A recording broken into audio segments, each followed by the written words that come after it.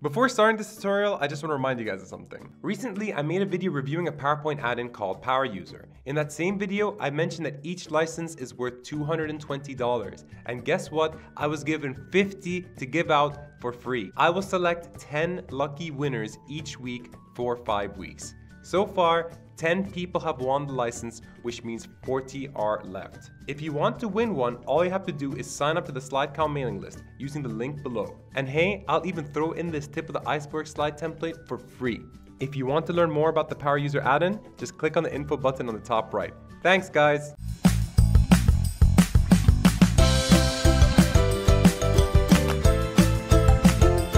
Welcome back to another video from SlideCow. My name is Yo-Yo and together we're going to make your slides amusing. In this week's video, we're going to make a stacked pyramid infographic. The point of this slide is to label or stack the main points and then associate the main points with more information over here. And we do that by connecting the main point to the information using colors and icons.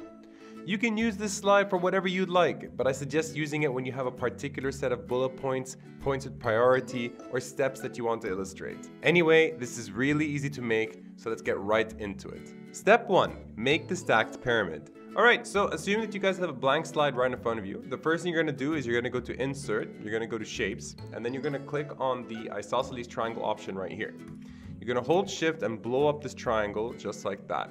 And then you're going to reduce the width of this, but not the height, to the left just a bit like this. Now don't worry about positioning and sizing too much, we can always change that later. Just get something that looks like this. I think this looks fine. All right, so then click on the triangle, click on Format, and make sure it does not have an outline. What you want to do now is you want to click on the triangle, and you want to change the color of this triangle into something dark. Or whatever color you'd want, but I recommend something dark. Why something dark? Because we want to look for something with a strong color contrast, as you can see over here. We're going to try and apply that same effect. So I'm going to change the color of this to a dark navy blue color. Something looks like that. And to go for that extra artistic effect, what I'm going to do is I'm just going to click on Shape Fill, Gradient, right? And then I'm going to click over here, which is Linear Up. Now I know what you're thinking. Where the hell did the colors go? Don't worry. Go to Shape Fill again, go to Gradient, and then click on More Gradients, right? At the bottom over here, I'm just going to change the color to black, a darkish blackish color, which is over here. I'm going to delete the middle color, and I'm going to click over here and change this to the dark bluish color that we were talking about before. This one right here. And then just let go. And then that way we have some sort of, a strong pattern of contrast, it'll really help to set the foundation of our slide, and it'll help us get those stacked pyramids going. Okay, so now we are ready for the labels. What we're going to do is we're going to go to Insert, we're going to go to Shapes, and then we're going to click on this rectangle over here, right? And we're going to make something fat, something like this. I think that looks fine. I'm going to drag that downwards. What you want to pay attention to is the gap between the corner of the rectangle and the start of the triangle, something like this, right? We're looking for this little gap here. You want to make sure that's not too wide. So over here, that's fine. So press on Control Shift and make 3 additional copies going downwards. So 1, 2, 3. Don't worry about positioning for now. Make sure they're aligned in the middle of the triangle. So I'm going to click on the triangle, and I'm going to go to Home, I'm going to go to Arrange, Align, and then I want to click on Align Center and just make sure everything's perfectly aligned in the middle. And then I'm just going to click on each rectangle and highlight them individually by pressing Control, going to Home, Arrange, Align, and then Distribute vertically. Perfect. All right, so now we can play around with the sizing. So click on the second highest rectangle and then press on Shift, and then press on the right key like this, right? Until it's increasing in size. What you're trying to look for is you're trying to make sure that all 4 corners go beyond the side of the triangle, right? That's the most important thing you want to do. So I'm just going to do that one more time over here. Yeah, that's fine. And you want to make sure that each one is longer than the last one.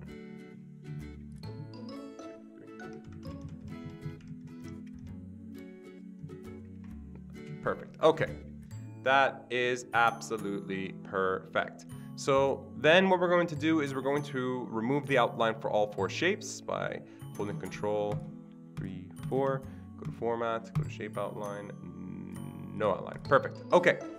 Now what we're going to do is we are going to add the folding effect that you see over here, and that's actually really, really easy to do. So what we're going to do is we're going to go to Insert, Shapes, and then click on this triangle this time, the right triangle, right?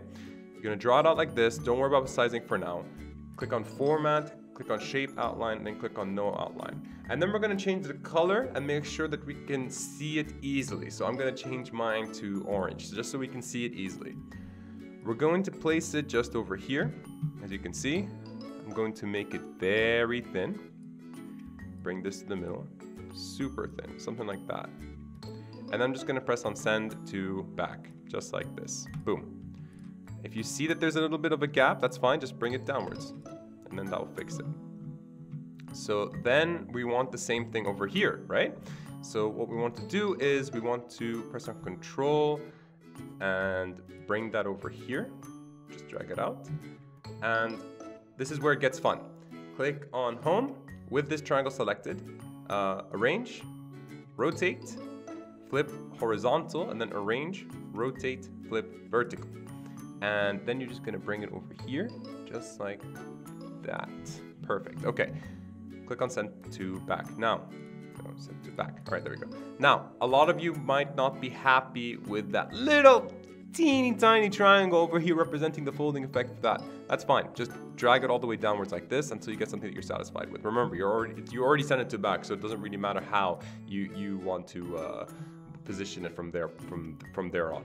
So with that done, we're gonna do the same thing for every single one. So I'm just going to press on Control, do that here, here, here.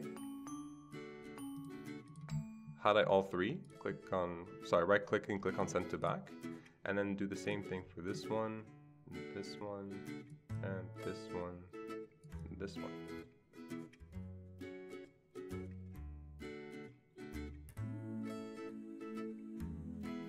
There we go. Highlight, highlight, highlight. Click on Send to Back. Now I know what you're thinking. Hey, there's this thing popping out of my triangle and I don't like it. Don't worry, we can fix that right away. So don't even worry about that. What we're going to do is we're going to go to Insert, Shapes, click on this rectangle over here, highlight it, and then click on the little triangle popping out over there, click on the rectangle, and then go to Format, Merge Shapes, Fragment.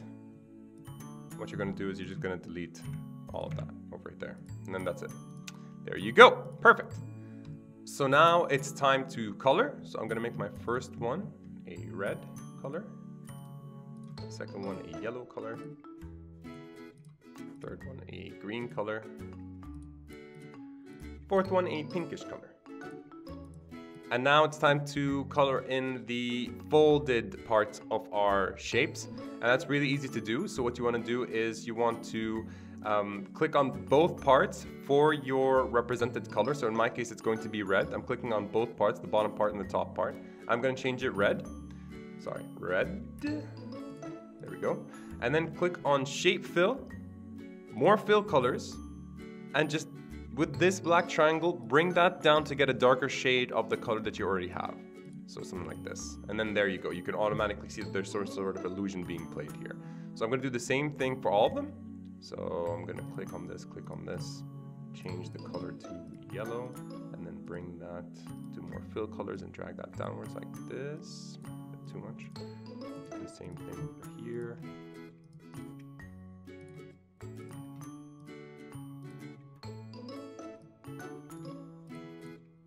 Same thing over here.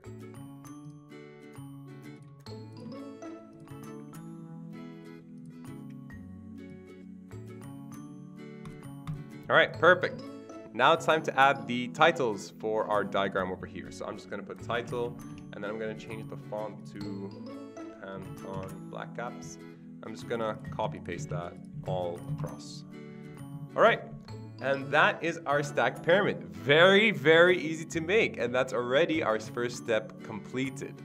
Step 2, add the icon placeholders and the text. All right, from here on, it gets really easy. Go to Insert, go to Shapes, click on the rectangle right over here. Hold Shift and make a big square. Nothing too big, but something big enough. This is like, I think this is fine.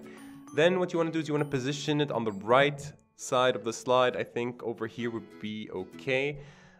Press on Control, Shift, and make 3 additional copies. Move it downwards. 1, 2, 3, and I think that's perfectly fine. I'm just going to bring that up a bit. All right. Highlight all 4 boxes. Go to Home, go to Arrange, go to Align, and click on Distribute Vertically. And then we're going to highlight all 4 boxes again. Go to Format, go to Shape, Outline, Weight, and then change that to 6 points. And then Shape Fill, no fill. Make sure it doesn't have a fill in the middle. Then what you want to do is you want to correlate the outline to the color of the label. So click on the box, go to Format, go to Shape, Outline, Eyedropper, and just change it to whatever color this is. Same thing for everything else.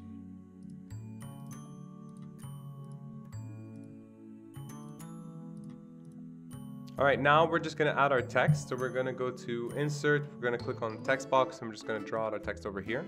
Now remember, this text could be anything you want. It could be a point of illustration, could be bullet point, could be a point of priority. Whatever you want it to be is fine. Just make sure that the text correlates to the label. So for example, over here, this text is gonna be specifically for the red point in particular. So for right now, I'm just gonna add some dummy text. So I'm just gonna click on right click and keep text only. I'm going to change the font size of this to, let's say 13. I'm also going to make it justified, and I'm going to make sure that it's in the middle of the square.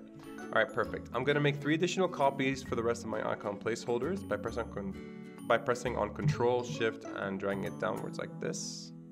So that's 1, that's 2 here, that's 3 right here.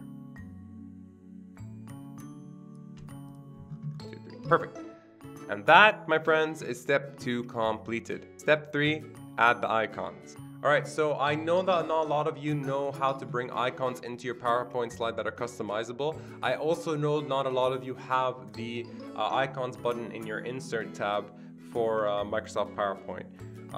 Don't worry, SlideCow made a video teaching you 3 awesome techniques on how to bring icons into your PowerPoint slide. Just click on the info button on the top right to watch that video, and you'll be well on your way to get that done. So for now, I already have my icons colored and ready to go on the left side here. That's just to save time. Now remember, these icons are supposed to represent your point, right? I just picked my icons at random. So I'm just gonna put mine over here, right in the middle, one over here, one over here, one over here, and one over here. And now it's just a matter of fine-tuning. So let's just delete all that. Let's group this up, move this to the left a bit.